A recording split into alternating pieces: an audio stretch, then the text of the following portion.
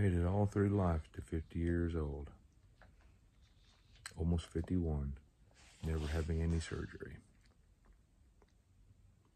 Started this year. That changed.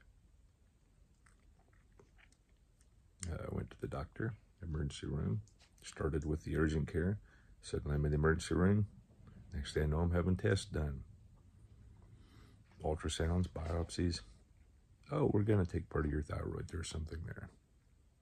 I went in on May 5th, took a chunk of the thyroid, said, oh, it's okay. It's not cancer. It's 90% clear. We're going to check it in pathology, though. Went in yesterday for the follow-up 10 days later with the surgeon. Guess what? It was cancer. Oh my God, now we got to take the whole thyroid and the lymph nodes and see what happens from there.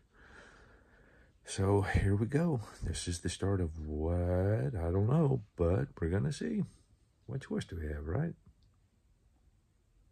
I don't know. You always got to wonder. Always got to wonder.